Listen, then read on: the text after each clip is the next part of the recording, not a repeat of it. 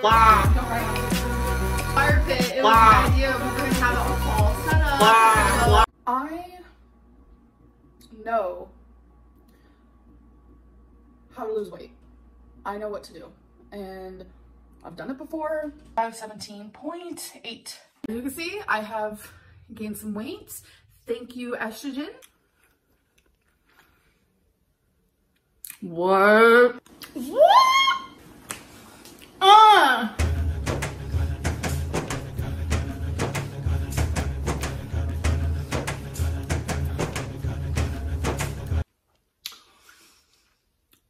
I feel like I'm being pranked. These meals are good. That tastes homemade. Oh, that's great. Oh my God. Literally tastes like I just made this myself. Jenny Craig food is so good. I cannot get over it.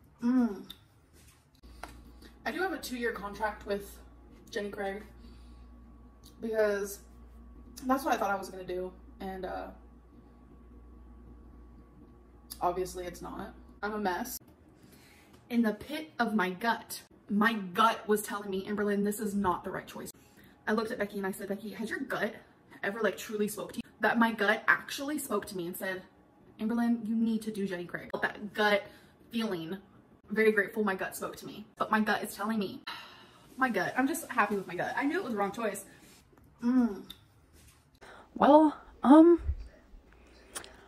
I binged. Hey guys, so welcome to day 4 of me being on Jenny Craig. I'm gonna start this video off by showing you guys day 1 weight, day 2, day 3, and day 4. So here it is. 517.8, 515.4, 514.2, 512.6. So I am steadily losing weight. I know Jenny Craig lets you know that the first week you will drop the most amount of weight, and then pretty soon it just kind of evens it out. I feel like our goal is not telling the truth. You were supposed to lose the most amount of weight on first week. Our goal lost 5 pounds in 4 days. That's too little. What do you guys think? We know she binged on day 2. But I think she eats meals that are not Jenny Craig style in other days too. And they also make it known that the second week, you usually lose a very low amount, which happens a lot. I noticed, like when you're changing your lifestyle, like week 1 is like, woo! Week 2 is like, ooh! And then so on and so forth. If you are just like keeping it steady and easy, then your weight drops off pretty good. Okay, so I noticed you guys can see the time. I don't hide that from you. My sleeping schedule is really bad. I don't know why people hate on it because I usually only get about 4 hours of sleep. I know you're supposed to get 8. Your sleeping schedule is messed up because you don't have anything to wake up to in the morning. You also have sleep apnea, so I doubt that you even sleep properly.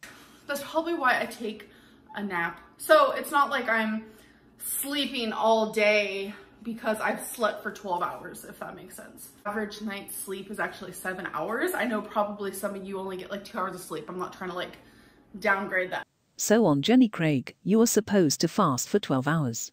Our goal sleeps for 4 hours and takes a nap for 8 hours. Lol.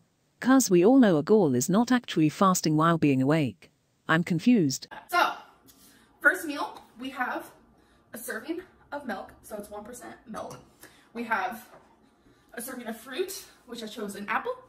And we have a sunrise scramble. We have spinach, tomato, cheese. Ugh, it looks and smells so good. So I'm curious as to how this one's gonna treat me because when I have scrambled eggs, I want to say about 80% of the time, it makes me feel super sick. Like I get nauseous, my head sometimes hurts, I get stomach cramps that are really bad. So it's not every time, so I'm gonna give it a chance. Amberlynn is insane. Why would you keep eating the same food that makes you feel sick? Choose other breakfast foods, my God. You get nausea, headache, and stomach cramps 80% of the time, but still risk eating it. Who does that? Oh, bitch. It tastes homemade. Lol, this is why we say she is fake loving it. Like how good scrambled eggs can be.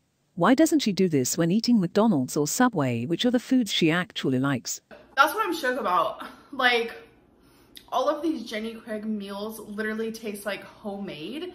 Doesn't taste like processed food, prepared food, frozen food. It literally tastes like you just made it. All these praises, but still it was not enough for our all. Oops, spoiler alert. Okay, so we are on meal 2, which is snack 1, which I've had before. This is the chocolate fudge brownie, an ounce of protein and another protein. So I just choose, because it's confusing. You get to choose what protein you want to do, what healthy fats you want to do, what veggies you want to do. She looks so over it, it's all over her face. And why keep eating the same things? That will definitely get old. Hey guys, so it is time for meal 3, which is lunch. So before I share with you guys what I'm having for lunch, you see food right here.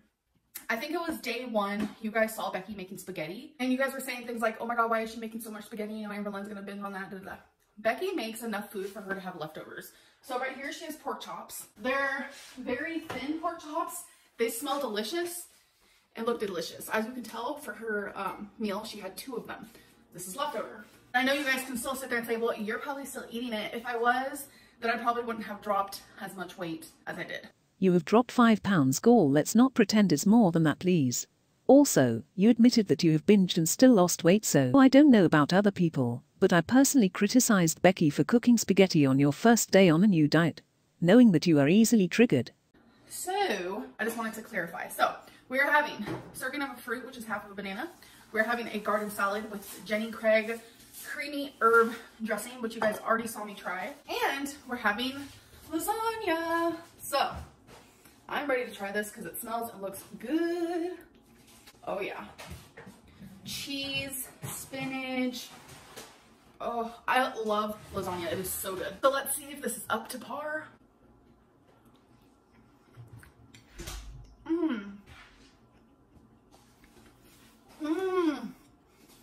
Delicious. It is super like creamy, cheesy. There's also meat in there. Does it taste homemade though? Okay, 4th meal, which is a snack. Really simple. The other half of the banana. What I do is, obviously I cut it in half. This huge baggie is ridiculous. So we went and actually bought some small ones. We just got home literally and I'm like so hungry. You ate 2 hours ago and you were so hungry. Although Jenny Craig portion sizes were huge and most of the time you didn't even feel hungry. What happened?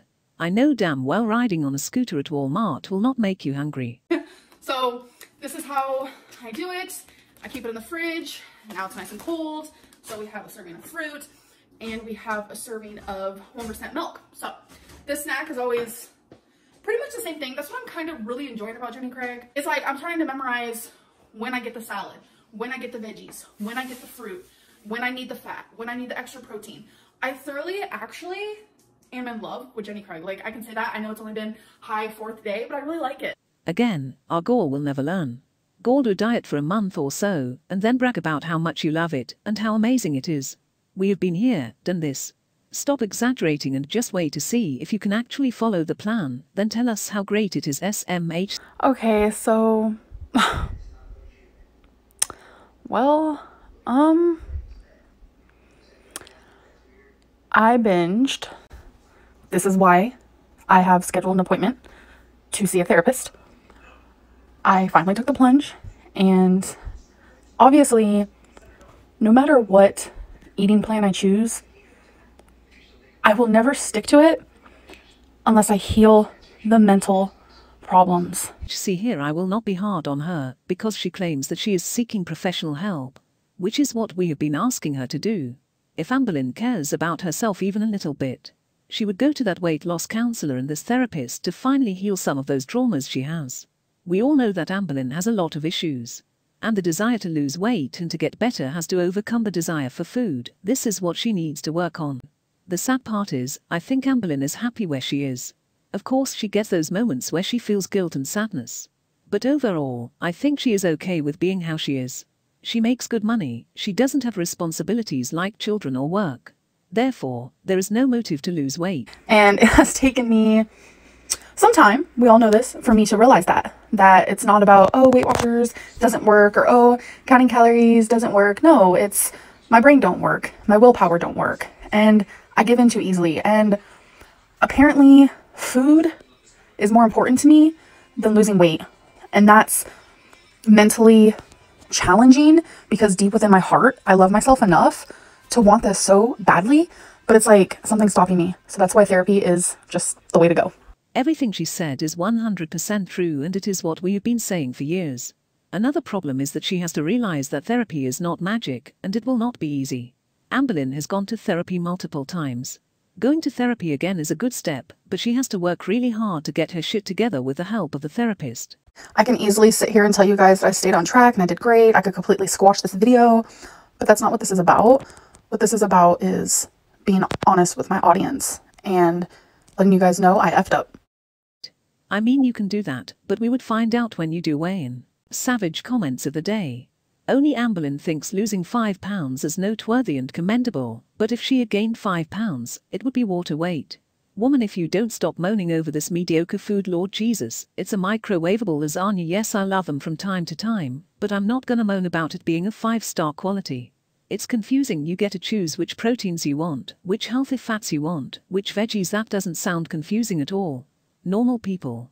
Ate that one time, made me sick, never ate it again. ALR. Eggs make me so sick I get cramps. I'll take that 50/50th chance. WTF. Wow, I don't binge on Becky's food. Amber 1 minute later, open quote, oops, I binged. How many times has she said she just now realized she needs therapy, and how many times has she said I could have easily lied and say I didn't binge? This is gaslighting. Amber, you're saying these things over and over to make it seem like you've had a change of heart. You haven't though. You think we're gonna swoon because you suddenly had a realization, open quote, gaslighting equals gaslightlin. This new season of Amberlynn Re-Year is extremely boring. Who else misses the OG characters? AKA Dusty, Denisa, Eric and the other Eric. What did you binge on? There should be nothing in your house worth binging on. Another reason Becky should be doing this with you, and at minimum not buying binge-worthy foods.